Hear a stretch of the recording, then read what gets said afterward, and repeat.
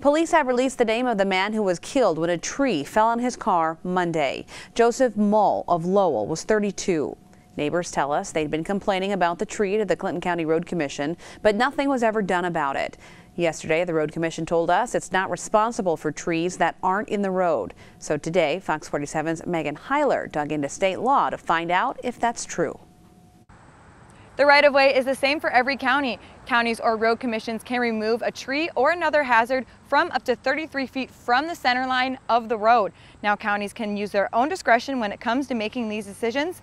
Jackson County handles it by a case-by-case basis. We always do an investigation of it, and we go out and look at it, and if we see any concerns at all, then we'll get it removed as soon as we can. In other words, when it comes to trees on someone's property, counties have the last say whether or not it's removed.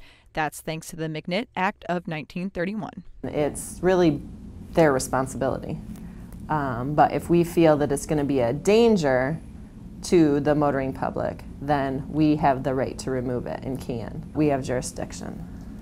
Jackson County considers a tree dangerous if it's hanging in the road, if it looks like it's going to fall, or if it's dead.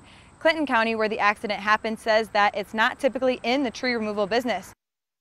And that was Megan Heiler reporting for us there. We checked with the County Road Association of Michigan, which represents the road commissions and departments in all 83 counties in our state. Its director would not comment on this story.